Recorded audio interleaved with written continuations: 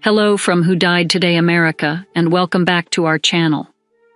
In the past few days, we have received somber news about the passing of extraordinary talents. Today's episode is dedicated to honoring their memory. Additionally, we will recap the stars whom we have recently lost. Before we begin, we kindly ask for your support. If this video or the legacies of these remarkable individuals have touched your life, please consider giving this video a thumbs up as a sign of respect and remembrance. Thank you. Ellen Hawley, who passed away at the age of 92, was a groundbreaking actress whose legacy is etched in the annals of television history. Born in New York City and raised in the Richmond Hills neighborhood of Queens, Hawley's prestigious lineage included pioneers and activists, setting the stage for her own trailblazing contributions to the arts. Graduating from Hunter College, Hawley began her acting career on Broadway, showcasing her talent in productions like Tiger, Tiger, Burning Bright and as Desdemona in Othello. However, it was her role as Carla Greyhall on the ABC soap opera One Life to Live that marked a historic milestone. From 1968 to 1985, with a brief hiatus, Hawley portrayed Carla, making her the first African American to appear on daytime television in a leading role. This role not only showcased her exceptional acting ability, but also broke significant racial barriers in the entertainment industry. Hawley's portrayal of Carla was initially shrouded in mystery concerning her race, creating a poignant moment in TV history when her character, initially thought to be Italian American, was revealed to be African American. This storyline not only captivated viewers, but also sparked conversations about race and identity across America. Aside from her iconic television roles, Hawley's career included notable appearances in films and other TV shows, including a role in Spike Lee's School Days and as a judge on Guiding Light.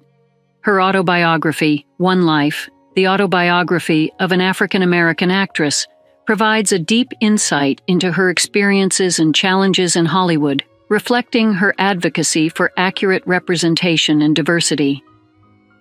Ellen Hawley's legacy as a pioneer for African American actresses in daytime television remains profound. Her dedication to her craft and her role in shaping the narrative around race in entertainment continue to inspire and influence. Her journey reflects not just a remarkable career, but a pivotal chapter in the story of American television. Dickie Betts, who passed away at the age of 80 on April 18th, was a pivotal force in the world of rock music, renowned for his role as a founding member of the Allman Brothers Band.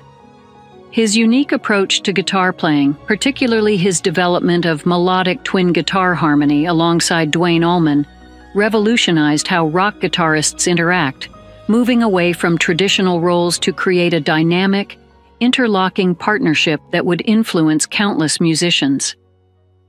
After the tragic loss of Duane Allman in 1971, Betts not only assumed sole lead guitar responsibilities, but also emerged as a significant songwriting and vocal presence within the band. He penned several of the group's most iconic tracks, including Ramblin' Man and the instrumental masterpiece Jessica, which became known to many as the theme to the TV show Top Gear. His songwriting showcased a seamless blend of rock, country, and blues, capturing the essence of the Southern rock genre that the Allman Brothers helped forge. Despite personal and professional ups and downs, including his eventual departure from the Allman Brothers Band, Betts continued to influence the music scene through his solo work and projects like Great Southern. His dedication to his craft and his ability to touch the hearts of fans through his music remained evident throughout his career. Betts's legacy is cemented not only by his induction into the Rock and Roll Hall of Fame, but also by his lasting influence on the music industry and guitarists worldwide. His contributions to the Southern rock genre are enduring, ensuring that his music will continue to inspire and resonate with new generations. We celebrate his remarkable contributions to the world of music and his enduring spirit in the face of life's challenges. Lynn Loring, passed away at the age of 80, leaves behind a rich legacy as both a talented actress and a pioneering television and film producer. Born Lynn Eileen Zimring in Manhattan, Loring's acting career began at the tender age of 7 with a role on the soap opera Search for Tomorrow, where she remained a familiar face for a decade. Loring transitioned from childhood to adult roles with grace, appearing in notable films such as Splendor in the Grass and Pressure Point, and guest starring in classic TV series including The Many Loves of Dobie Gillis, Gunsmoke, Perry Mason, and The Alfred Hitchcock Hour. Her versatility and depth as an actress were showcased across genres, from westerns like The Big Valley to the espionage thrills of The Man from U.N.C.L.E. In 1975, Loring made a significant shift from acting to the production side of the industry, where she had a profound impact. As a producer, she was involved in popular projects like the comedy Mr. Mom, and had a successful partnership with television magnate Aaron Spelling. Later, she became president of MGM Television Productions, highlighting her role as a trailblazer for women in executive positions within the entertainment industry.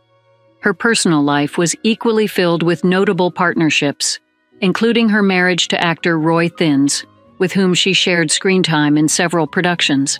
They had 2 children, enriching her legacy with a family that continued to be part of her life until her passing. Lynn Loring's contributions to television and film have left a memorable mark on the industry, remembered for her pioneering spirit and enduring talent. Her work, both in front of and behind the camera, will continue to inspire future generations in the entertainment field. Ken Holtzman, a towering figure in Major League Baseball and a cherished member of the Jewish sporting community, passed away on April 15th at the age of 78 after battling heart issues. His departure marks the end of an era for baseball fans, and particularly for those who admired his prolific career as a left-handed pitcher. Born in St. Louis, Missouri, Holtzman's baseball journey took him from the University of Illinois to the major leagues, where he left an enduring mark. Best known for his time with the Chicago Cubs and the Oakland Athletics, Holtzman's career was highlighted by 2 no-hitters with the Cubs and pivotal contributions to the Athletics' 3 consecutive World Series championships between 1972 and 1974. His prowess on the mound earned him a place in the Chicago Cubs Hall of Fame and respect as one of the game's greats. Off the field, Holtzman was just as impactful. After hanging up his glove, he engaged in community work and even took his expertise overseas, coaching the St. Louis baseball team in the Maccabiah Games and briefly managing in the Israel Baseball League. His post-baseball career also saw him attempt to transition to insurance sales, showing his versatility and willingness to embrace new challenges. Holtzman's legacy is not only in the records he set, but also in the barriers he broke, inspiring a generation of athletes by demonstrating the heights that could be achieved with dedication and skill. As the holder of the most career victories among Jewish pitchers, surpassing even Sandy Koufax, Holtzman's impact on the game is profound and enduring. His memory lives on through his family, his contributions to the communities he was part of, and every young pitcher who takes to the mound with dreams of greatness. Ken Holtzman was more than a baseball player. He was a symbol of perseverance and excellence, whose life's work transcended the sport he loved. Debra Byrd, who passed away at the age of 72, was an esteemed vocalist whose remarkable career spanned from dazzling performances with icons like Barry Manilow and Bob Dylan to shaping the voices of a new generation on television's most influential singing competitions. Byrd's musical journey took her from the vibrant stages of Broadway to the intimate rehearsal rooms of American Idol and Canadian Idol, where her expertise and nurturing spirit helped mold aspiring singers into polished performers. As the head vocal coach for 10 seasons of American Idol and all 6 seasons of Canadian Idol, Byrd became a beloved figure behind the scenes, known for her profound ability to connect with contestants and guide them with both compassion and technical rigor. Her work on Majors and Minors and her role as a judge on Military Idol showcased her commitment to discovering and developing vocal talent in diverse arenas.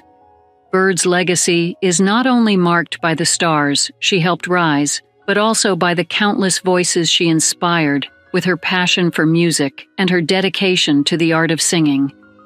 Her influence on the music and television industries will be remembered as one of nurturing talent and creating opportunities for artists to shine. Debra Byrd's contribution to music and her impact on so many lives will resonate for generations, ensuring her place as a cherished mentor and an unforgettable voice in the world of music. Chance Perdomo, who tragically passed away at the age of 27 due to a motorcycle accident, was a remarkable talent whose versatility and charisma captivated audiences across both the Atlantic and screens worldwide. Born in Los Angeles and raised in Southampton, England, Perdomo was a dual citizen who embraced his rich cultural heritage and leveraged it to bring authenticity and depth to his roles. Perdomo's acting career, though brief, was marked by significant achievements and promising potential.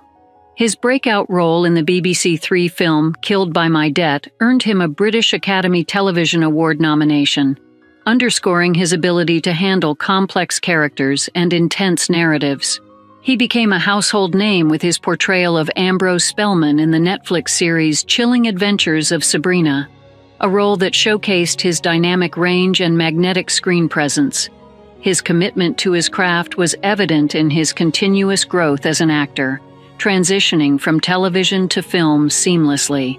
Perdomo made his feature film debut in After We Fell and continued to explore diverse roles, including his final performance as Andre Anderson in the Amazon Prime series Gen V Offscreen. He was remembered for his passion, kindness, and the joy he brought to his work and interactions. Chance Perdomo's untimely departure leaves behind a legacy of performances that will continue to inspire and entertain. His impact on the film and television industry will be remembered as one of a bright star whose light, though extinguished too soon, burned exceedingly bright. His contributions to storytelling, both on and off the screen, and his efforts to represent his heritage proudly, have left an indelible mark on the hearts of fans and colleagues alike. Breaking news of the day. News 1. The sports broadcasting community is mourning the loss of Stephanie Sparks, a familiar face on the Golf Channel and former host of the hit reality series Big Break. Sparks passed away on April 13th at the age of 50. While the details surrounding her death, including the cause and location, have not been disclosed, her passing marks a significant loss in the world of golf media. Sparks, who was born in Wheeling, West Virginia, first made her mark as an All-American collegiate golfer at Duke University. Her early promise was evident when she won the prestigious 1992 North and South Women's Amateur at Pinehurst. Sparks also represented the U.S. in the 1994 Curtis Cup team, but faced setbacks due to injuries which eventually cut short her professional playing career after just one season on the LPGA in 2000. Beyond the fairways, Sparks was known for her roles in golf-themed TV series and her portrayal of Alexa Sterling in the film Bobby Jones, Stroke of Genius.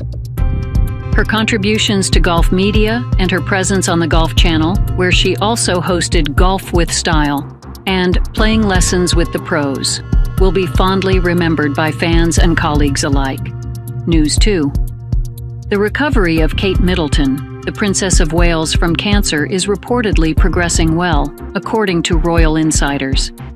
Last month, the world was shocked to learn that the 42-year-old princess was undergoing preventative chemotherapy following the discovery of cancer during an abdominal surgery.